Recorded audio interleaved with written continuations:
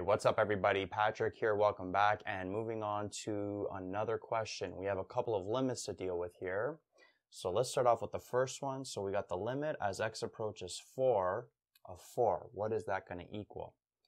Well, as we've mentioned before, the limit as x approaches a number of a constant is always just going to equal that constant.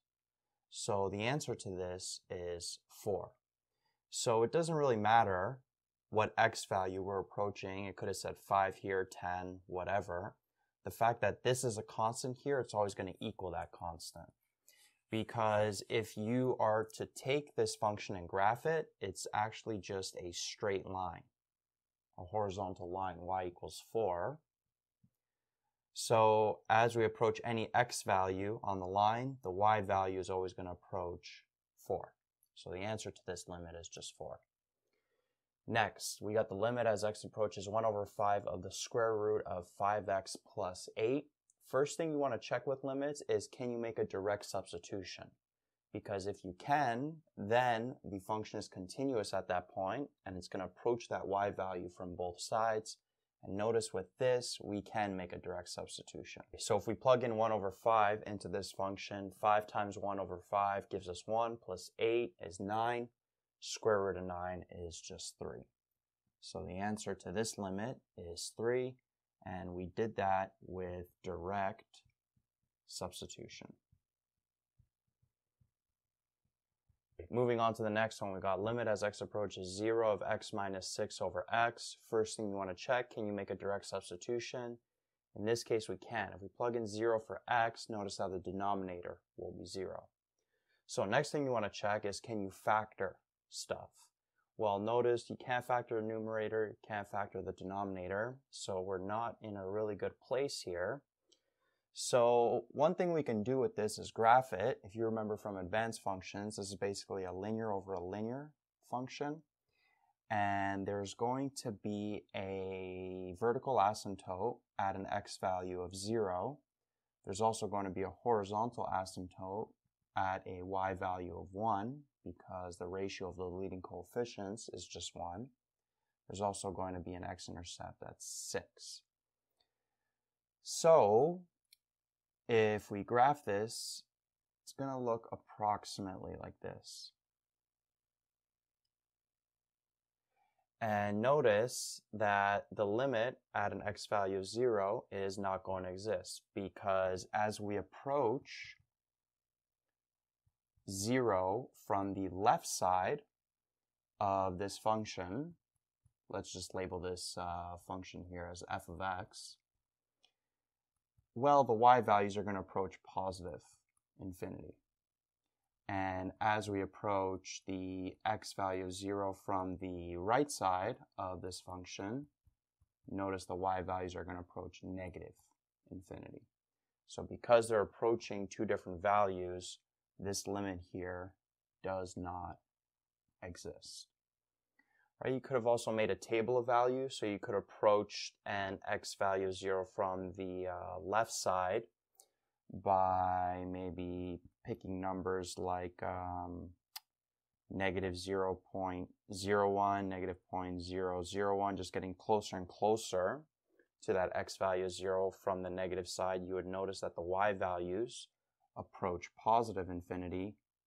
And then same thing from the positive side, maybe 0.1, 0.01, 0.001, you'd see the y values approach negative infinity.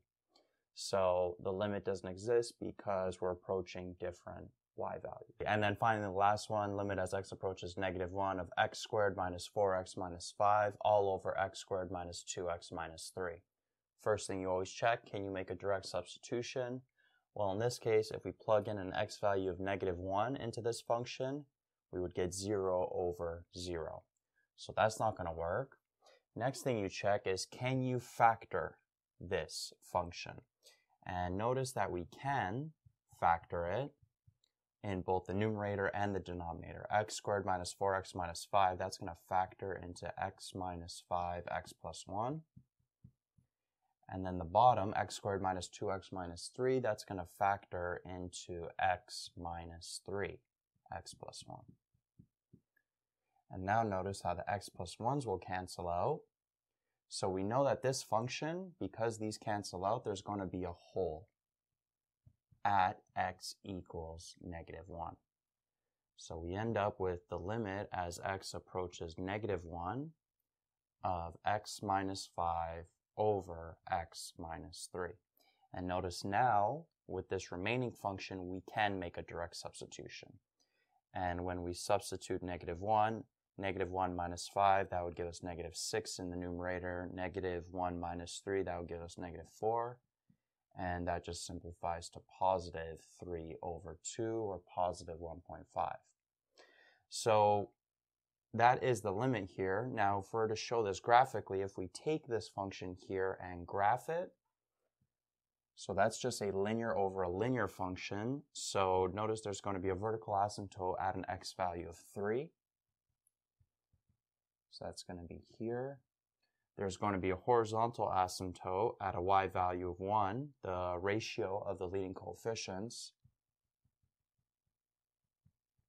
We can also find the intercepts of this function. So the y-intercept, we would just plug in 0 for x. We'd end up with -5 over -3, which is like positive 1.67, which is up here above that y value of 1.